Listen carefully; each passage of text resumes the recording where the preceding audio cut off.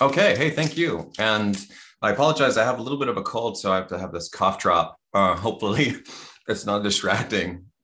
But thanks, Alvin, for inviting me to give this guest lecture. I hope everyone can see my screen all right. Um, Ironically, I'm actually teaching this series at MIT next week. And even more interesting is I'm flying to MIT to teach it in person, but I live only about 40 minutes from Berkeley, but I can't teach it in person with Berkeley. So part of my little inside joke here with Alvin is I forgot to mention that I'm teaching this same two-part series at MIT until earlier this week, and he mentioned that all the slots are full. So, but I left the part one on there because my hope is they will record the second lecture at MIT, and then I can make this available on my YouTube channel, and you can watch the second part if you're interested based on what you see on the first part. So thank you all for joining. And as Alvin said, I'm a principal AI scientist, and I'm the director and founder of machine programming research at Intel, and also an adjunct professor at UPenn, and the steering committee chair of the new ACM Machine Programming Symposium. Used to be called MAPL, and Alvin was actually a former program chair, and he's also on the steering committee with me. So just some legal information, any performance numbers I report, your numbers may vary. And if you see different results, feel free to contact me offline and we can chat about those. So what I'd like to discuss with you today is what machine programming is and what we kind of do with NPR research at Intel. Then the three pillars of machine programming, how we sort of have created this nomenclature around machine programming and how we think about it. Then to hit on to what I call the bifurcated space of MP, where I break it down into this stochastic and deterministic segments. And interestingly enough, I actually, just for your FYI, Alvin, I interviewed Armando Sola-Lezama a couple of weeks ago for my channel, and he and I are sort of debating the way that we're classifying things in the stochastic and deterministic segments. So I think it'll be interesting to hear what all of your feedback is. One thing that's exciting about machine programming is it's an evolving space. And so those of you who have been mostly looking at classical things like classical static analysis, classical programming languages, what you tend to find is in those spaces, everything is very well defined. So for example, if you look at parallel computing, we understand how deadlocks emerge and what a live lock looks like. But when the field first emerged, we didn't really have definitions for these things. They were sort of found out in the process. And that's sort of where we are with machine programming, is we kind of are not there yet where we fully understand the space. And so you'll probably see spaces where I'll clarify something and say, well, I'm not sure exactly how we define this, but currently this is the way that we're thinking about it. And this is something that I think all of you, if you're interested in this space, you can help contribute. Is all of you are obviously brilliant young minds. If you're attending Berkeley, I'm a huge fan of Berkeley. I've worked with Berkeley for a long time, and hopefully you can think about these problems with me and with Alvin and help us sort of define this field as we move forward. So then once we get through the stochastic and deterministic part, then we'll talk about some emphasis we have on machine programming at Intel. And then we'll talk about two specific systems, control flag, which is a new self-supervised anomaly detection system, and then MISSIM, our machine inferred code semantic similarity system. And again, feel free to interrupt at any point. And Alvin, would you remind me, how long do I have? So we usually stop at 3:30. Okay. But I think like we can take questions afterwards. That's not a problem. Assuming that like people can stay afterwards. So yeah. Okay, excellent. And I think I just see that Melly has joined. That's great. So yeah, machine programming is really about the automation of the development of software and hardware. And this is important for us to consider this, that machine programming is not a rebranding of machine learning. And as you'll see shortly, we use machine learning techniques for machine programming, but we also use things like what Alvin is an expert in, which is more informal methods that doesn't require any machine learning at all. Principally, when we were coming up with machine programming and this idea, it was about software development, but a byproduct of the advances in machine programming is that we're now starting to automate hardware development. And this is principally because much of the hardware development that happens is through software development. So for example, if you're starting to look at things like hardware description languages like Verilog or System Verilog, if we can automate the construction of those systems, then we can start to automate the construction of those hardware models. And likewise, as we're starting to test hardware systems, much of the sort of deployment that is, or sort of the analysis of verification that goes on through those hardware systems before we can deploy them is through rigorous testing. And if we can automate the construction of those tests, now we can also automate the development of hardware. So hopefully this gives you some intuitive sense on why machine programming is really the automation of both software and hardware. Machine programming research is a new pioneering research initiative at Intel Labs. And basically that just means that we plan on doing it for the next several decades. And we think of it as a disruptive new technology. The core tenets of MPR, machine programming research, are really around these two areas, time and quality. Being a pioneering research effort, we have to have aspirations that are a bit audacious. So the first aspiration is to exceed 1,000x productivity over what humans can do today. And we'll actually see an example of this shortly that shows that this can be done for some constrained spaces. In addition to that, it's not enough simply to improve the development productivity of software developers. We also need to ensure that certain quality characteristics are maintained. And what I mean by this, these are things like correctness, performance, portability, maintainability, all of these things. So simply improving our ability to synthesize programs by 1,000x, if we're churning out programs that are sort of garbage, we're not really doing much. So it needs to be this dual thing simultaneously. And as I was mentioning earlier, I like to call this workout just because Alvin is actually involved in this. And so is one of his prior students, Dr. Mazamad, who's now, I think, at Adobe Research, is a concrete embodiment of this that is able to achieve this temporal speed up as well as these quality characteristics is shown in this paper, automatically translating image processing libraries to halide. And what they show, which I'll talk about shortly, is using two forms of machine programming, principally super optimizations in halide and automated techniques of transpilation using verified lifting. They're able to essentially sort of reach this temporal goal of 1,000x.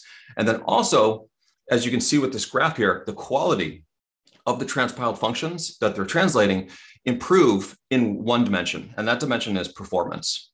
And what is shown here is basically a list of about 300 functions that were translated, and the geometric mean speed up is about 3.36x for these 300 programs. So you can see that we're getting essentially superhuman performance in one dimension. Okay, so now that we have sort of a basic idea of machine programming and MPR research, does anyone have any questions about that sort of ground level stuff?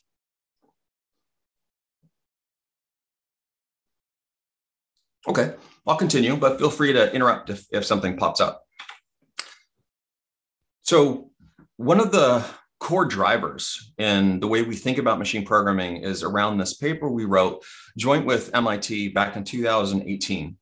And it's called The 3 Pillars of Machine Programming. And what we did is we started this work in about 2016, and we did a deep analysis of the space, thinking about what is the future of software development, specifically for heterogeneous hardware systems. So at Intel, obviously, we're very hardware oriented. And we were seeing that there was clear signs that the future of hardware was heterogeneity, not homogeneity. And historically, it had been just the CPU at Intel, but now we're starting to look at things like FPGAs and discrete GPUs and neuromorphic computing, quantum computing as realizable computing systems, not just sort of something that's science fiction and 30 years out. So then the question became, how can we as developers handle the programming for that much heterogeneity. And what we quickly realized is that we can't, that it's just too challenging, essentially, for any human being to be an expert at programming all of these different hardware backends. So what we need to do is we need to elide away some of that complexity and have the systems handle that. And that led us to essentially, I guess, discovering or reinventing or whatever, creating these three pillars. The three pillars are intention, invention, adaptation. Intention is principally about trying to find new ways or improve the current ways that we express our ideas to machines. And then the second part is also lifting the meaning from existing software, which we'll talk about in a second. So the current way that we express intention, generally speaking, to machines is through code. So we write a little code and we're trying to express our intention. Now, one of the things that's fascinating is if you look at almost all the programming languages that exist today, you do a lot more than express intention. You do things like invention. Invention is principally concerned with the data structures and algorithms of that program. And so as you're expressing your intent, you are specifying details of invention. You're essentially taking these existing components, combining them potentially in a unique way, and then sort of realizing your intention through that invention process. And then on top of that, you have the adaptation pillar, which is principally about how to take that higher order program, which is data structures and algorithms, and then potentially adapt it to specific hardware and software ecosystems. So for example, in some of your code, you may have specific like x86 stuff, you have specific ARM things, you have kernels that are specific to GPUs. These are things that we would consider adaptive in nature. And the problem is that as we write code that includes those level of details, what happens is it sort of binds the machine to have a difficult time to disambiguate what the semantic intention of the program is versus what the invention and adaptation pieces are. And the problem with this, at least from my perspective, and I have sneaking suspicion Alvin's is at least somewhat similar, is it sort of conflates these ideas together, which can limit the machine from being able to explore all the different options that it could generate to embody the best, most correct, most efficient, most secure program for that intention. And what we're trying to shoot for as we move forward are these things called intentional programming languages. A concrete example of probably the closest intentional programming language that I can think of is Halide. If you're not familiar with Halide, I strongly recommend you check it out. It's created by Jonathan Reagan Kelly out of MIT. He was actually a professor at Berkeley up until recently. And the design of Halide is principally for two programmers, which we'll talk about shortly. But one of those programmers only specifies intention. And in discussing with JRK, we think maybe Halide didn't get it exactly right. It's very, very close to being intentional, but maybe some invention details leaked over. But as we move forward with that language, we'll hopefully be able to make forward progress on separating out that intention. And the fourth sort of hidden pillar is data.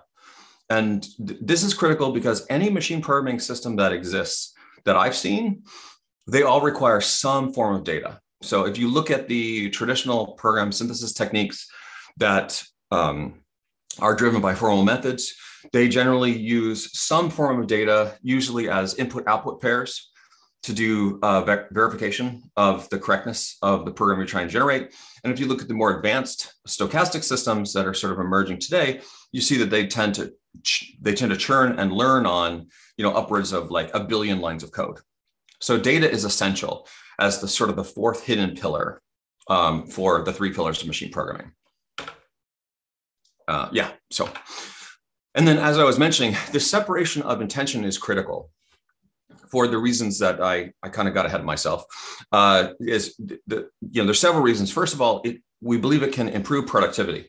So when you only specify intention, you don't have to include the details of invention and adaptation. So you don't include details of exactly that you're going to use a red-black tree for this container, because you may believe that that is the right data structure, but you may not be considering the fact that it may run on a system that has a very large L1 cache, and that red-black trees are going to use pointers that might have more cache misses than something like a very streamlined array-bound vector. for that container, which may seem in your mind as a computationally like very inefficient system when you look just at like big O notation, but then when you apply it to practical systems, the actual result may be different. So what we try to do is elide that decision from the programmer. Don't let him or her or they specify those details. Instead, just say, I have a container and it's going to store these things. And then the machine has the freedom to invent the right data structure that is most efficient for that adaptive system. And one concrete embodiment of this, and to see this in practice, is what Alvin and others have done with the halide verified lifting work in Adobe Photoshop. And so going back to this question about that, actually. So before you go on, so like when you were mentioning about specifying intention, like, so you use this example of red black trees, right? So in your mind, for intentional programming language, does that mean like they need to have like some way to specify some sort of container, right? I mean, like, so, I mean, if we're taking that away, then how do they even specify? Yeah, so I think that's a great question, Alvin. In my mind, as we've been starting to do some of this stuff, and we toyed with a little bit of this with Moz when he was doing his internship with my team a couple of years ago. We tried to create this project called Intentional C++. And what we did is we tried to limit essentially the vocabulary of the language to essentially just sort of these higher level concepts. So for example, to answer your question, instead of being able to specify like a red black tree, we would instead say that you have a container and you don't know what the data structure that is implementing that container is. You simply specify what your intention with that container is. So you say that I'm going to put things in this container, I'm going to search on this container, and this leads to the ability to optimize that under the hood based on what Tim Kraske refers to as instance optimized systems. So one way to handle this, to abstract away that idea, is you say, I have a container, and then you give some data a priori to the program that gives it a bit of a signature of what the data will look like when it's running out in the wild. And then it trains on that data and then determines the most efficient data structure under the hood and then binds it to that program. Now, the obvious drawback of this approach is that it's specialized now. So if you now pivot to another data stream, you might very likely won't have the most efficient solution. Or if you pivot to a different ecosystem, you won't. But the idea is that you essentially using data to drive the decisions of the inventive and adaptive systems, but you elide away those concrete embodiments and instead present just higher order abstractions. So for example, one of the questions that we have that's open is, do we need loops in programming languages that are intentional by nature? Now, if you think about us as humans trying to do something, I think that you may be hard pressed to think of a case where you intentionally are representing something you're doing as a loop. Even if you are doing something that is a loop, we tend to sort of think about things in sort of these stepwise fashion. So I'm going to go drive to the grocery store. I'm going to buy groceries. I'm going to drive home. Now, yes, that's a loop, right? But I didn't specify it as a loop. It's actually 3 different steps. So one of the ideas is, can we abstract away loops entirely from intentional programming languages? And I think Jonathan Reagan Kelly, his take on this, at least when I spoke with him last, is at least in the case of halide, he's tried very hard to eliminate the need for looping mechanisms. And this can help with our representation of intention, because loops are actually sort of a not intentional representation for human reasoning. They are really just representations for computer reasoning, if this makes sense. So just to be clear, I'm not trying to make a strong claim about this. I don't know what the answer is, but this is sort of the direction that I think we're moving toward with intentional languages. Another concrete embodiment is like SQL. I think SQL, it's obviously a declarative language, but I think that it's very close to intentional.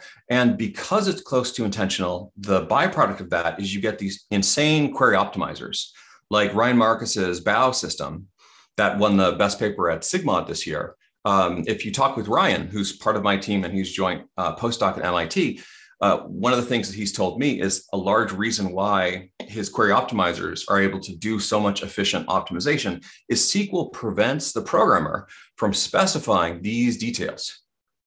Almost. Not exactly. There's some stuff that slips in, but for the most part, it's mostly intention. Now, again, it's not perfect. It's not purely intentional. There are some adaptive details that fall through, like the names of tables and things of that nature, or the schema, which then bind it to a specific table structure or schema. But I think maybe you get the general idea, is that instead you're saying, I want to do this like sort on this table. And you're not going to tell the machine how to do the sort at all. Let it figure out those details. So you're going to do a join. You're not going to tell it how to do that join, or whatever it is that it's trying to do for some like advanced search. And that is, I think, part of the reason why databases have been able to stick with SQL and been so effective with SQL. I know there's like, especially talking to Alvin, like he's way more of an expert in databases than I am. But being more of a programming languages person in like systems, so C, C++, I see that one of the downsides of C, C++ is you're allowed to specify so much extra data with like pragmas that then really start to conflate your intention with adaptation. And that's a real problem, because now that essentially that creates portability issues, optimization issues, security issues, all of these types of things. Does that kind of answer? I mean, that's a very long-winded way of trying to answer your question, Alvin, but did that kind of get a little bit at it? Yeah, sure. I'm just like curious about like how you draw the line and how can one draw the line.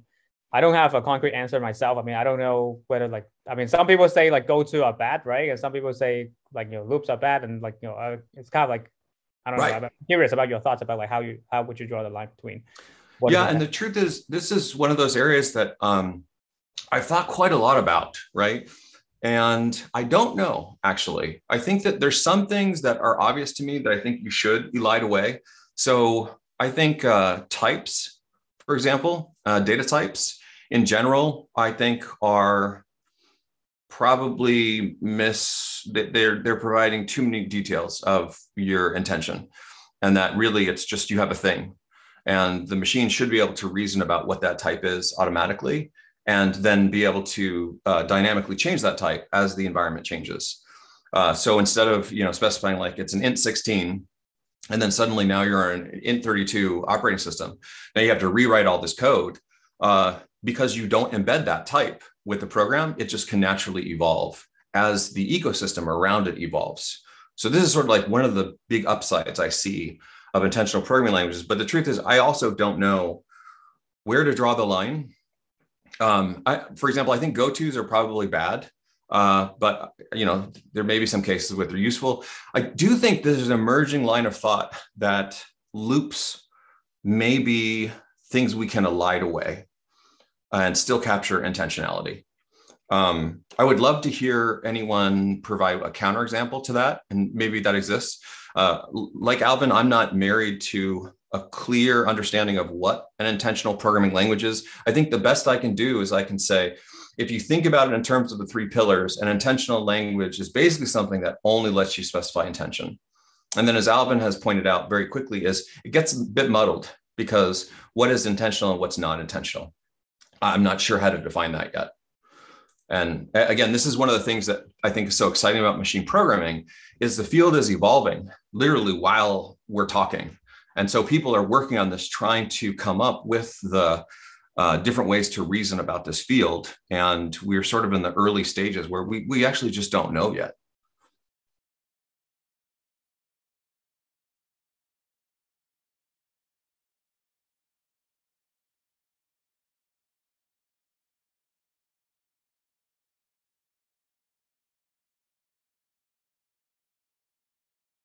That's an excellent question. And I have sort of an audacious claim to make, which is I believe potentially almost all the bugs that exist in code today, in software today, are either a misrepresentation of intention, or the system has evolved and the software has not evolved with the system. I believe that once we get intentionality perfectly correct, it's possible the entire field of debugging is eliminated. So think about any bug that you can think about, and almost every one that I can come up with in my head, with the exception of potential security vulnerabilities, generally are misrepresentations of intentionality.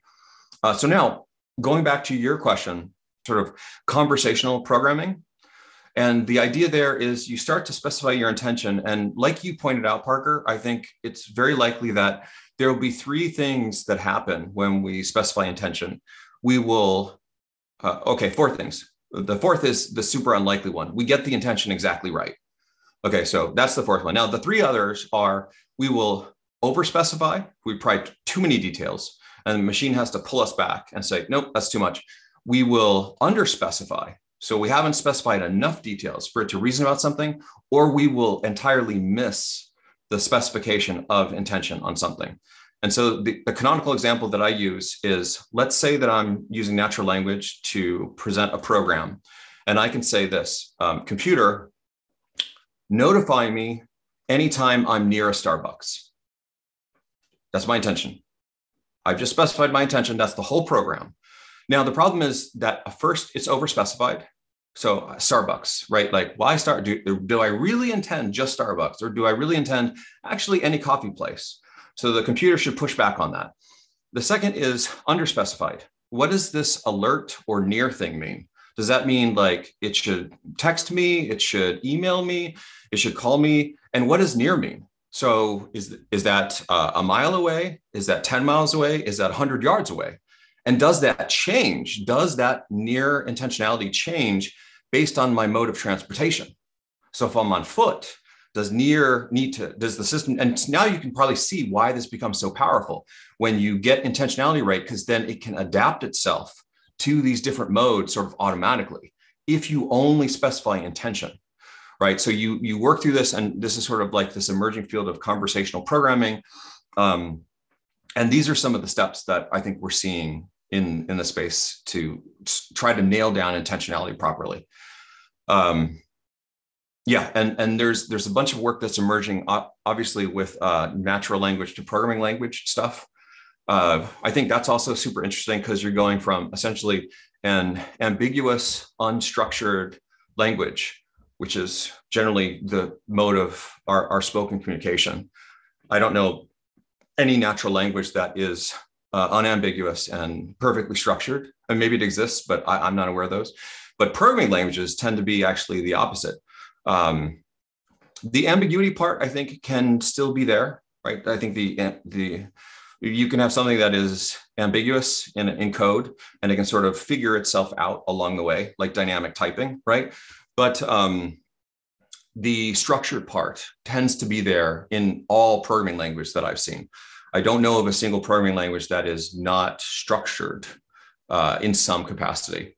So that's another way that this is happening, is we are in these sort of interesting, so it's like a feedback loop type thing where you're having this conversation, whether it's through code or some other mechanism, and then also changing the landscape. So saying, no, we're not even going to communicate through code, we're going to communicate through natural language, and the machine will figure out the semantic meaning of those pros, and then convert that and synthesize the program that's associated with that semantic intention, like GitHub Copilot, for example. Did that answer your question?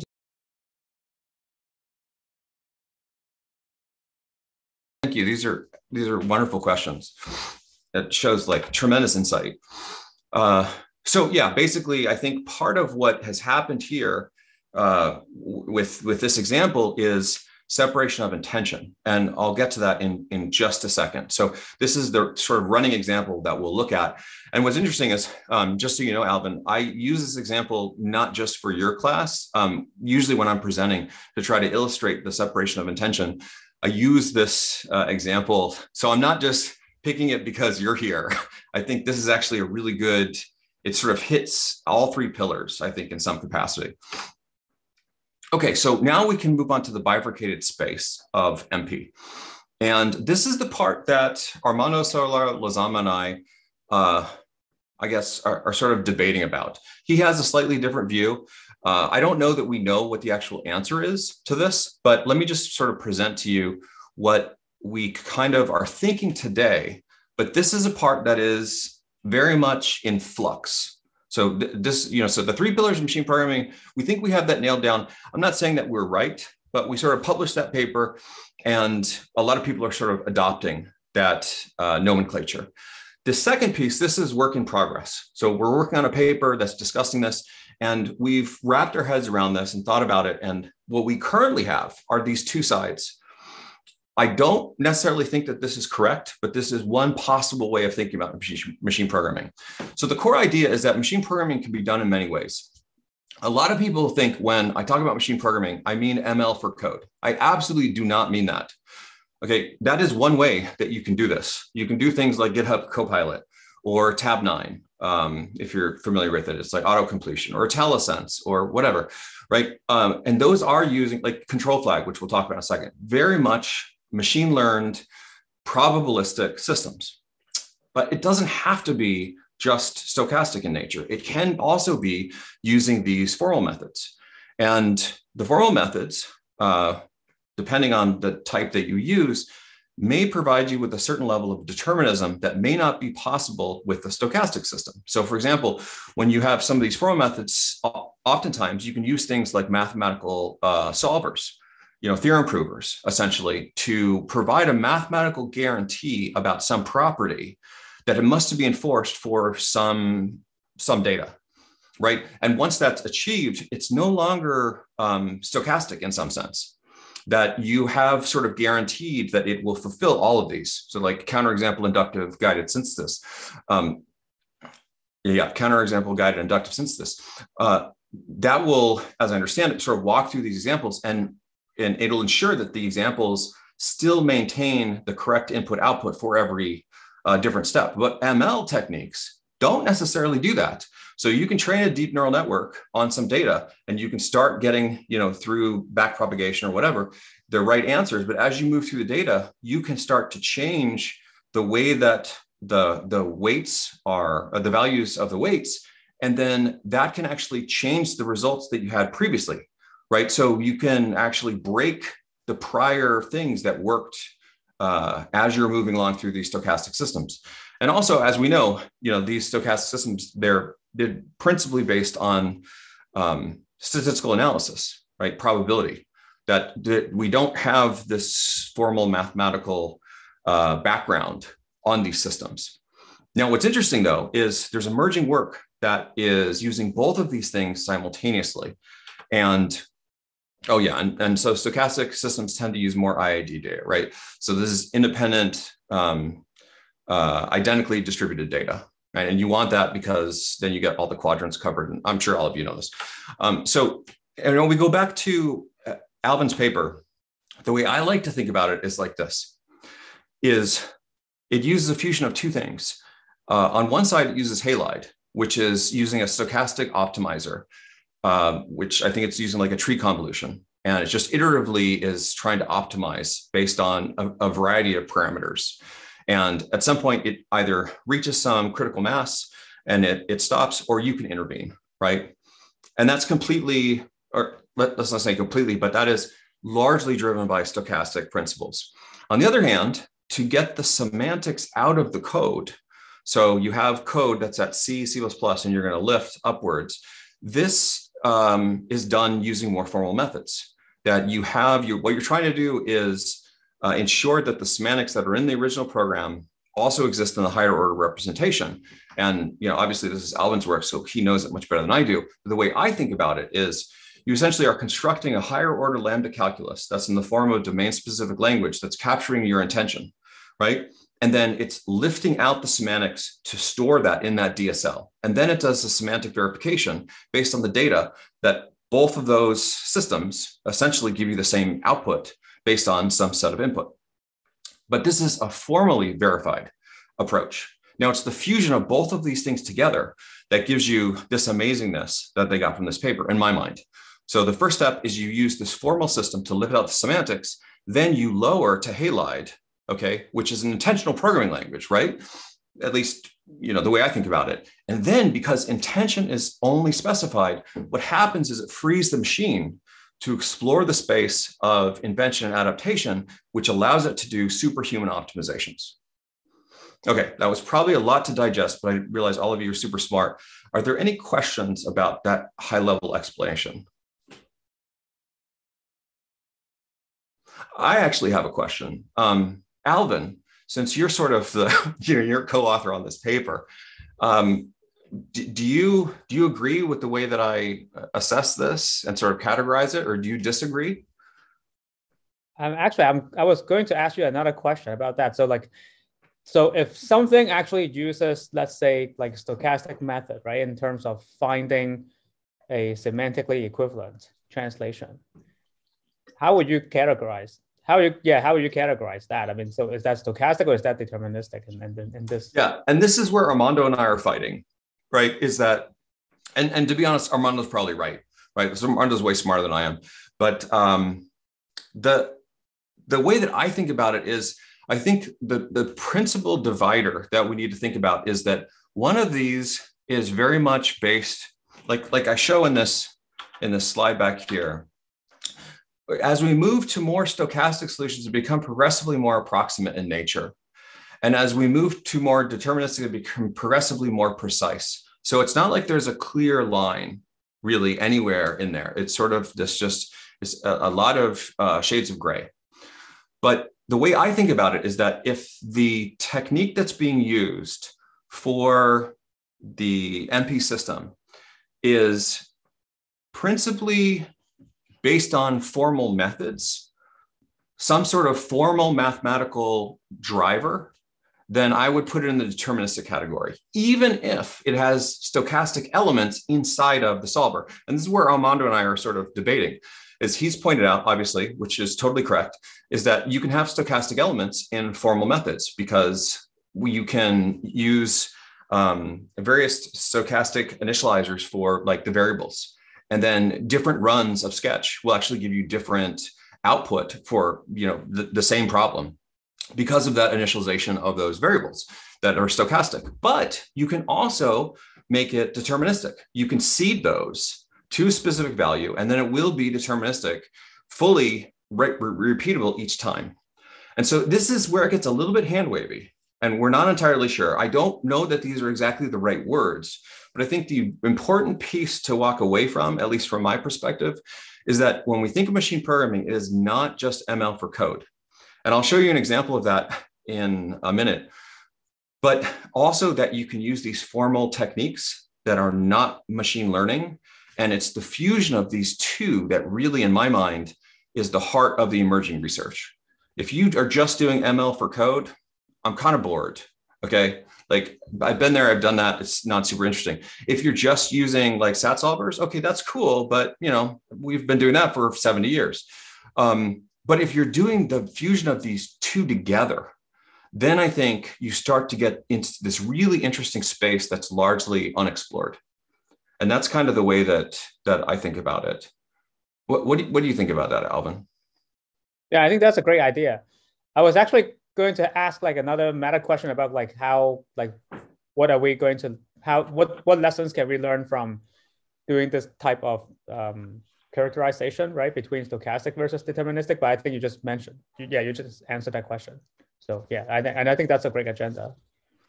Yeah, and the part that Armando doesn't like about this is, and I think he's absolutely correct on this. So I want to say that there's very few people on this planet that I think probably understand machine programming better than I do, just because I spent the last 6 years just thinking about it 24 hours a day.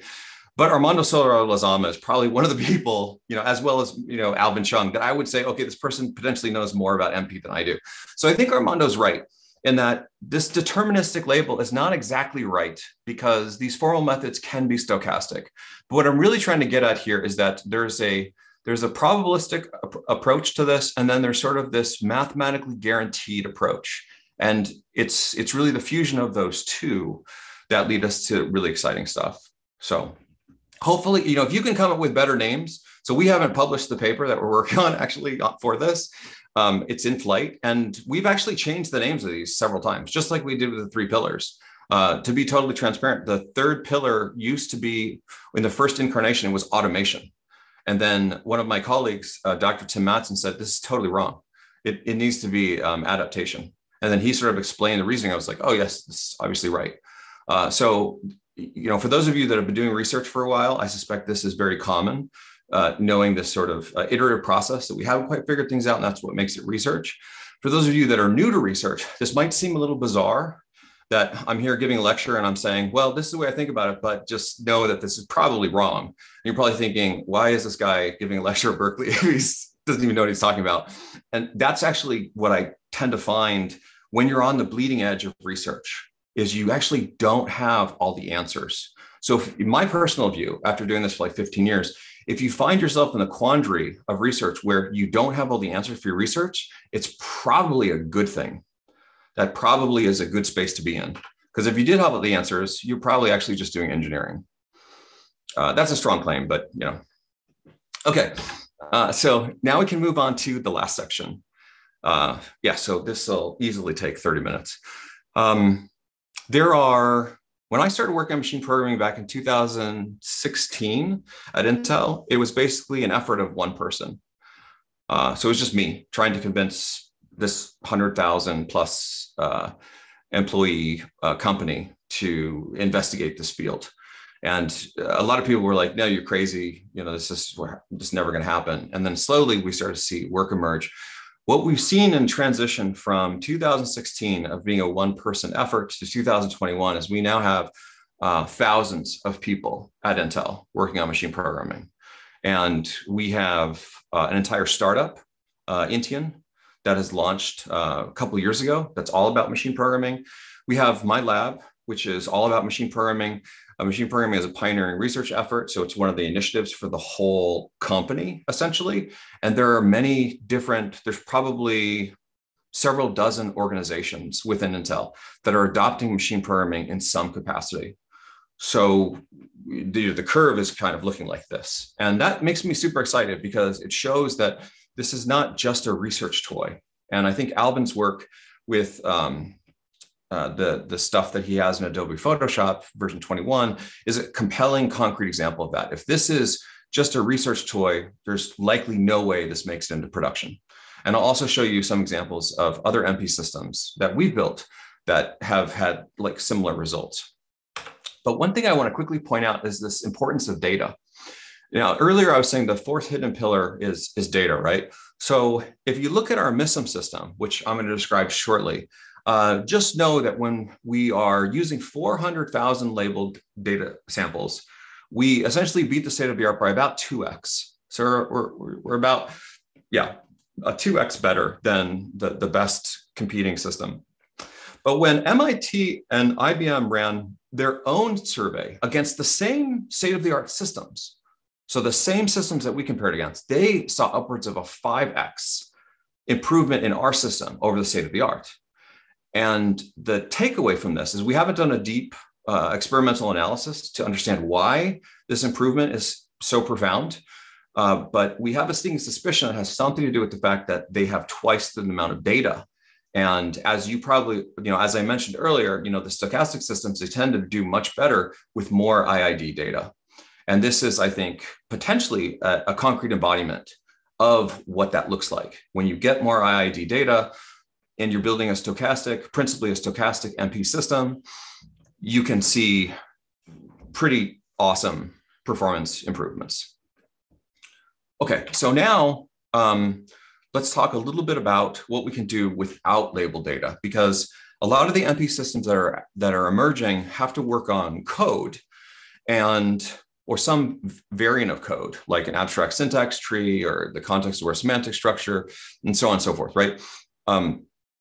So the question is, what can we do when we just have code or some representation where we have no labels? Because clearly, this is a serious challenge if we want to be able to harness the power of GitHub, right? But before we dive into that, let's just take a quick look at why we might target debugging for machine programming. If you look at a study that was done by University of Cambridge back in 2017, they basically broke down the software development cost to 50% being all of software development is debugging. We did a back of the envelope calculation for software development costs in 2020, and it's around $2 trillion. That means approximately $1 trillion is spent today use just debugging. So if we can even improve debugging by 1%, we essentially will save upwards of $10 billion. So hopefully you're compelled by why we might want to build machine programming systems that target debugging. So that's one of the areas that we target. And one of the first systems I'll talk about now is control flag. But before we talk about control flag, we have to give a little background on what a code anomaly is. So code anomaly is a piece of code that is irregular in some dimension. And what we mean by irregular is not necessarily that it's a defect. It simply means that it is something that is just non-normal. It could be that it's obfuscated code, which means like maybe it's just hard to understand and people have harder time to ramp up on that code. It could be that it's code that is going to lead to a defect. So we'll see an example of that in a second, or it could be that it actually is a concrete defect. And we'll see an example of that. But so keep in mind the code anomalies. What's interesting about them is they can be useful in detecting not just as a reactive mechanism for fixing code, but as a proactive mechanism for fixing code. That we can actually look at code and say, this is probably going to turn into a bug. You should fix this now. So hopefully that makes sense. Let's take a look at one of these code anomalies. So there's this piece of software out there called curl, a client URL. And this has been around for about 30 years, and it's supposedly used upwards of 1 billion times a day. So I think that us being on Zoom, I think we're probably using curl in some capacity. I think when I share the videos, it's probably invoking curl, or sharing the slides, invoking curl, sharing your videos, you're probably invoking curl. And so this is very hardened production quality code. So we're not looking at these little toy programs. And what we found with an analysis of curl is this sort of interesting quandary. Now, if you're not familiar with C, C++, what I can tell you is that in general, the value associated with false is 0. And the values that are associated with true are anything that is not 0. So false is 0. Anything that's not 0 is true. So then what does it mean for something to be greater than true? Like this is very sort of confusing to me. And so control flag found this. And keep in mind, we don't actually program control flag with any rules. So it just learns this stuff on the fly, which I'll explain in a second. But it found this and we saw it and we're like, yeah, this is really confusing. We contacted the curl team. They said, yes, this is obfuscated code. This is not right. And this is probably going to lead to a bug. It's a byproduct, actually, that it works. So they're misspecifying their intention. What their intention is the code in the green. So what they really meant to do is create this enum that has these different states. And they were just hijacking this Boolean type system to try to force fit it into something that it wasn't really meant for. And that's what the intention mismatch was. And so they went in, they acknowledged our finding, and they updated their code. So that's a concrete example of code that I think is a good example of something that is not necessarily a bug, but it only works because of a byproduct in the system. And that as soon as we slightly change something, then that byproduct might go away. And now that bug emerges. Okay. Now there are a bunch of code anomaly detectors that exist today. They do these things like, we have our unit tests, we have quality assurance, we have static analyzers, compilers and linters. All of these are doing detecting anomalies. So your compiler is telling you, like, is this syntactically correct? The linters are generally saying, like, is there something abnormal here? The tests are telling us whether or not, we pass through the behavior of the program the right way. So they're all essentially trying to detect anomalies in different ways. But the problem with all of these approaches is, at least historically, is that they all require manual effort to update and maintain. So a human has to come in and define what the intermediate representation is. So Chris Latner had to come in and construct LLVM and MLIR. So he had to figure that out in his head, and a whole bunch of people have to work on this. Same thing with these linters, right? And same thing with all these tests. So a human is coming in, and the problem with that is that potentially becomes a resource bottleneck. to find these anomalies because we're limited to just the things that we can think of in our own heads. And what we've seen with machines, especially from Alvin's example, is that the machine, when given the freedom of being able to explore intention on its own, it can actually find stuff that it may be better than the best humans can. And we have concrete data of that, right? With Adobe Photoshop, is we see it actually, yes, it had a geometric mean speed up of 3.36x. It's just better. So these are the limitations. And because of these limitations, that led us to build Control Flag. What Control Flag is basically, it detects anomalous code, and you have a high-level overview of the system here. If you want to read more about it, you can check out our MAPS 2021 paper written by myself and my colleague, Dr. Nirajan Hospinis. And the higher order bit here with Control Flag is basically this. One, it's self-supervised. So it doesn't require any labels to do its learning. So the only part that humans are involved in is this piece right here. Humans have to figure out the semi-trust. And we actually have created a heuristic that we use that figures this out for us. So we wrote a small program that helps us determine if it's a code repository that we think we can trust. And again, very hand wavy, right? Like, what does semi-trust mean? Well, it's the idea that we think we can trust the code to some degree. It doesn't mean that we think the code is perfect. It doesn't mean that it necessarily is going to be super performant or won't have security vulnerabilities, because that stuff is going to be really challenging to prove. But again, we have an abundance of code. So how can we harness that? Well, what if we just go with this notion of semi-trust, where we look at environmental data that tells us that this code is like being used a lot, or, like curl, right? It's used a billion times a day, or it has 300 contributors, or it's been around for 20 years.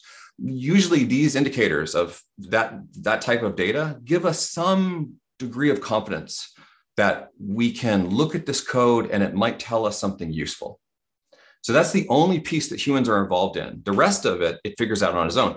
So it basically mines for only control structures. And that part's super important, because what we observed in survey data is, so control structures are, all of you, I'm sure know, just as a refresher, control structures are things essentially that control the flow of the program. So if statements, for loops, exception handling, all that stuff.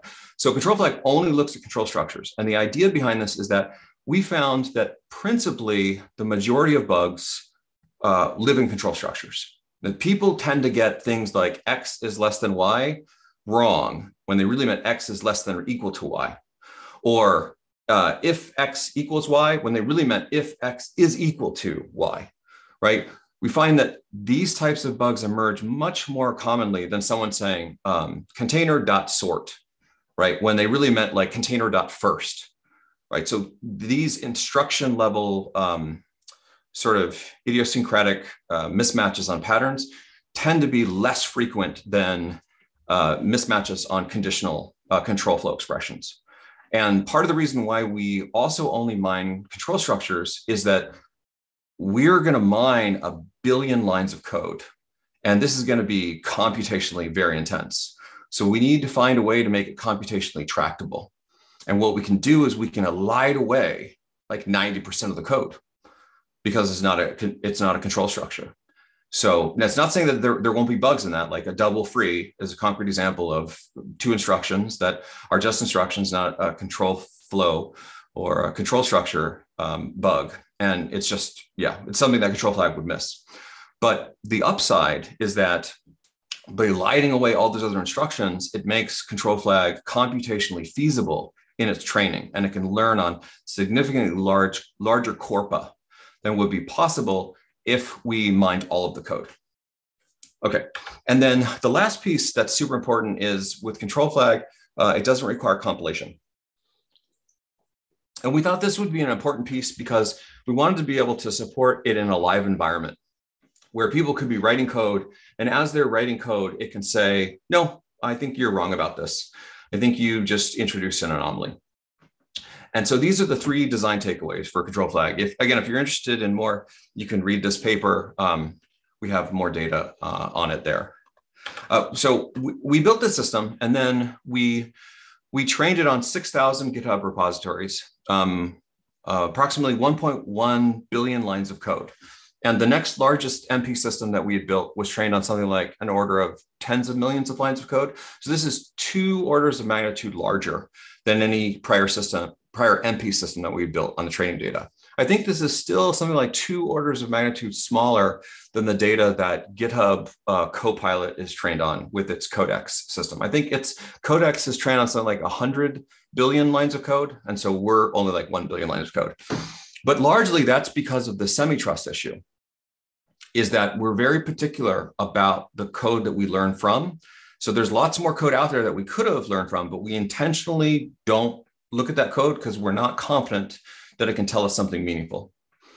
So then after we trained this, we looked at a few different very hardened open source repositories like Git, for example, and it actually found various anomalies in all of these. Now, we haven't gone through each of these repos individually just because we haven't had the bandwidth, but every anomaly that we've reported to the open source community, they have acknowledged, said, yes, this is either a bug or this is a misexpression of intention and something. In fact, if you go to the Control Flag GitHub website, you can see we're having debates with different people reporting that Control Flag found something. They're like, they don't think this is an anomaly. And then we get in this very detailed discussion. And finally, it's like, oh, you're right. Yes, this is an anomaly. We're still going to leave it in because we don't know how to make it better, but we're going to add a comment that says this is happening as a byproduct of this. Do not trust this code, but we don't know how to make it better right now. So there's actually an example of this happening today that came up. So this makes us pretty excited, but we also tested it on proprietary and deployed software. So I can't tell you where this code came from, but I can tell you that it is production quality code and it's been in deployment for several years. What Control Flag found are essentially 3 different defects. We don't really have the time to go into all of these defects, but the one that's the most interesting is this one, I think, because this one's the most dangerous. So what Control Flag found is this mod 4 to be particularly bizarre. And so by default, and this is kind of what's, I think, very interesting about a lot of the MP systems you're seeing today, like GitHub Copilot or Tab9 or even Control Flag, is what we do is we give the humans hints, but we don't actually do anything concrete, unlike verified lifting, right? Where verified lifting can do fully closed loop transpilation. And then it can guarantee that if it transpiles it, that it's correct. And if it fails the transpilation process, then it can't guarantee it and it's going to take a step back. Whereas the more stochastic systems, right? This is sort of going back to your question, Alvin, why I draw this line is what I find is these deterministic systems can generally be more closed loop. But the stochastic systems, especially when you're concerned with correctness, usually need, at least today, a human in the loop to verify them. Now, if it's not a question of sort of discreteness in terms of correctness, like it's something like performance improvement, then I think you can get away without humans in the loop. Because in that case, intentionality is no, always better performance is the goal. So as you're testing the performance of the system, assuming you have the right cost model estimators, then you just know you're getting better. Whereas these correctness ones can be challenging, I think, sometimes for the system to know, was that really what you intended? So Control Flag finds this mod 4, and we stared at this and thought, yeah, this is pretty bizarre. This is really some poorly written code, because that mod 4 was, that literal is burned right into that code. So just as my piece of advice to all of you, up and coming rock stars, please don't embed literals directly into your code. Like, pull those things out and use constants to represent them, because they're going to change. So this 4 is meant to be a 4-byte alignment. That's what they're trying to do here. But what's interesting is that I'll just quickly walk through these. Okay, so the first is a duplicate expression. So this is just the programmer being lazy. That it shouldn't be copy pasted here, because now if I update this, but I forget to update this, now I've introduced a bug. So that's the first bug. That's sort of like just a technical debt issue. The second one is an out of bounds memory access. So what happens is, imagine that the value in this dereference on this 2-dimensional array gives you back the value 2. If it gives you back value 2, mod 4 will give you 2. That's non-zero value, which means the if is true. Then you'll do this P16 minus 1. So P16 is a 2-byte pointer. So it'll do subtraction, it'll jump it back to 0. So now the result that's stored in there is 0. Now, when you dereference P32, you'll dereference a 0 null pointer, a 0 valued pointer, and that will hopefully cause the system to crash. If it doesn't, you're probably even more trouble, because who knows? I think actually C++ may say that that's undefined behavior, but that's a really bad one. But then the worst one is this one on line 11.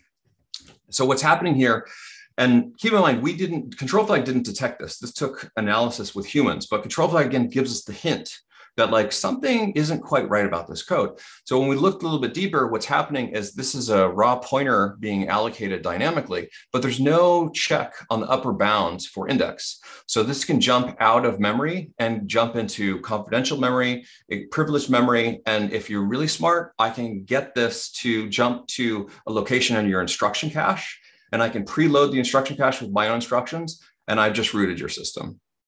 Yeah, really nasty. So needless to say, this bug was fixed as soon as, or all three of these were fixed as soon as it was found. But these are the kinds of cool things that control flag can find. And what's really exciting is we didn't program any rules inside of control flag. So all of the things that it's figuring out, these are things that it's learned on its own. One of the things that I think is probably the most exciting is at one point it came back, and I think, yeah, here we go. So here's like a high level overview of this first repo. And you can see that it's finding these things where you're missing these null checks. So if you're familiar with pointers, you know that oftentimes you want to check against null first. And if it is null, then you want to sort of exit. And if it is not null, then the assumption is this is valid memory and I can do something meaningful on it. What's fascinating to us is that control flag learned what pointers were on its own. So just contemplate that for a second. I remember when I was first learning pointers in undergrad, and I remember thinking, wow, this is like complicated stuff. This is usually like the first bar of filtering, computer science, right? It's like pointers and recursion. If you can't get these two concepts, you're sort of kicked out. And now imagine a system that on its own can learn not only what pointers are, but then how to access pointers in a safe way without any pre-programming of those rules. That part was like really exciting to us. It's also very scary, right? Because this thing's self-evolving. And so this is why I think you really do need to be concerned with the ethics of AI. This is a very serious thing that we need to have safeguards and safety rails in place. Now, this is not all to say that control flag is perfect. This doesn't show the false positives. In this case, I think the false positives were about 50% of the things that's resulting. Now we can control that, but it's usually with a dial. And so this is reporting, I think, on 1% of all of the anomalies that it sees. We can turn the dial down to like 0.1, but the problem is then it removes some of the true positives. So we're still working on improving this. We have lots of ideas, but just to have scientific integrity, it's not all puppy dogs and rainbows. That there are some byproducts here, that it's not a perfect system that has 0 false positives. And usually I find in real world anomaly detectors that are actually solving really hard problems, you likely have a trade-off that you either choose to have more false positives or you choose to have false negatives, but you have to make a choice. You can't have both 0. And so we prefer, I mean, it depends on the type of thing that you're looking at. So the canonical example is if you're trying to detect cancer, it's better to have false positives, right? You want to detect that someone does have cancer and they don't have cancer and then send them home. You don't want to have a false negative where you miss someone, they have cancer, you could have fixed it. And the opposite is like spam control systems for email. You tend to want to prefer false negatives, right? Is that you can miss emails that are spam, but you cannot take email that is not spam and drop it in a spam folder, right? So usually there's trade-off. And so in this case, the trade-off is we're choosing more false positives over false negatives. And then, yeah, we ran this on a second repository across 65 million lines of code, and it identified a whole bunch of stuff. So it's being integrated into like potentially the back end of this Intel partner's continuous integration, continuous development environment, CI/CD. Okay, now I just spoke a whole lot over the last 30 minutes, pretty much nonstop. Are there any questions about any of that?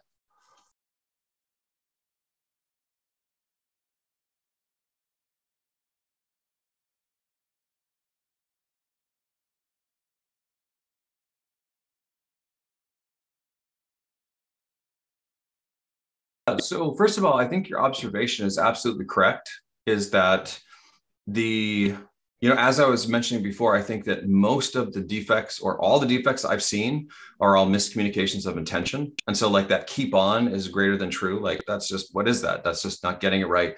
And so as we get more intentional programming language, I think it becomes harder to write bugs. And the two concrete examples of intentional programming languages that I can think of that I think are probably the most intentional, although I think Alvin's work with verified lifting, that higher order lambda calculus, so the domain specific, so the stuff that he's working on in Dexter or the prior systems, I think those are also very intentional. But the problem with those, in my mind, and this is not a bash on your work, Alvin, this is more just thinking about global adoption, is I think that very few people can reason about programs at that level, at that formal analysis, like lambda calculus level. Probably everyone on this call can, but if you're not a super like mathematical genius, and you have a strong background in computer science, you likely have no idea what's being represented. But that is one way to represent intention, I think. And that's really good example of clearing out the clutter, because system level details are elided away. The other two that I think of are SQL and halide.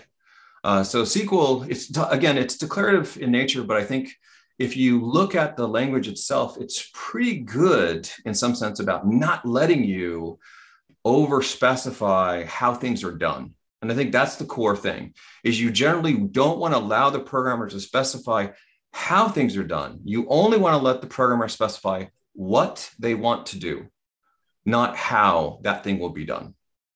And also, I think very similar thing happens with halide, which I thought I had an example of, but it must be in a different slide deck. So yeah, I think it's an excellent question. And I think as we move forward in the space, we will likely invent more intentional programming languages. So I think halide is just sort of the beginning. I mean, Python obviously is moving toward higher level abstractions. So I think in some sense it's more intentional than C or C++.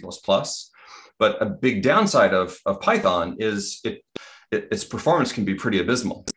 So, but I think with intentional languages, you can actually subvert these things, is you can be more productive by capturing intention properly. And you can allow the MP backend to do the inventive and adaptive portions that actually make it more portable, more efficient, more correct, all that stuff.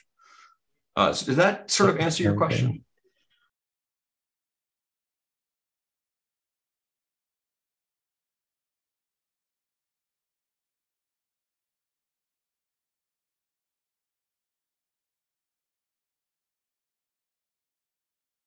Biggest problems we have is all the intentional languages that exist. And I think Alvin's trying to sort of work on this with his MetaLift stuff, is trying to take specialized systems and open them up to be more generalized. But to the best of my knowledge, there is no general purpose intentional programming language that exists today. And part of that, I think, is it's very hard to identify what the properties of that programming language should be to cover all domains, while simultaneously restricting the programmer from specifying intention and adaptive portions of the program, which is why I think as you I think correctly observed, SQL and halide, they are very domain specific. So halide is specifically for image processing. I suspect Jonathan Reagan Kelly would say it can do more than that, but I think he will admit it's a DSL. Right. And then the same thing for SQL. It's a DSL, right? It's only with databases. You're not using this to write, build your next web browser. So I do think this is one of the core challenges. This is an open problem in space as far as I'm concerned. I don't know how to create an intentional programming that is general purpose. I don't know that even if we do that, it will necessarily be possible to restrict invention and adaptation. So maybe we get it to where, yes, it's largely intentional, but to make it general purpose, we have to leak in some things. So I think it's possible there'll be trade-offs. My sneaking suspicion is we will likely have, I mean, just to be honest about the practicality of it, I think likely we will see an emergence of intentional programming languages that are domain specific. And that will likely be the trend for the next few decades. And maybe we'll start working on solutions that can do like transpilation between each intentional DSL to another intentional DSL, but that would be not part of a general purpose intentional language. At least that's kind of, you know, my honest answer about where I think the space is today. We've thought about this quite a bit. I mean, again, your intuition is fantastic. I love all these questions. Because you're really hitting on some of the core challenges is we don't know. So I asked Jonathan, I asked Kayvon Fatahalian, he's a professor at Stanford, works on the halide stuff. I asked Andrew Adams, who is one of the lead architects for the halide system, and Jonathan Ring-Kelly, all the same question. Can halide generalize? Kayvon says no. Andrew says no. Jonathan says maybe. And so, but I think that the takeaway here is that, yeah, this could be a real problem. Thank you. No, thank you. Yeah. So Alvin, we're at 3:31. I have an entire section that I haven't even started on. This is great. This gives me a good bar for the pace that I'll move for MIT. I was going to talk about code semantics, but it would take way too long. So should I just jump to kind of the end, or what would you like me to do? Yeah, I think that might be better because I think some folks might have classes. Okay. So if you maybe jump to a conclusion slide and then we can conclude. And then for those of you who have questions and would like to ask afterwards, then they can stick around. Perfect. That sounds great. Yeah. And maybe this is future lecture material for the spring or something, is we can try to get this to be a 2-part series so I can talk about code semantics. But yeah, so code semantics, I'm going to skip over this section, but I think that this part is, I think, really important right here. This is how I envision compilers will be in the future.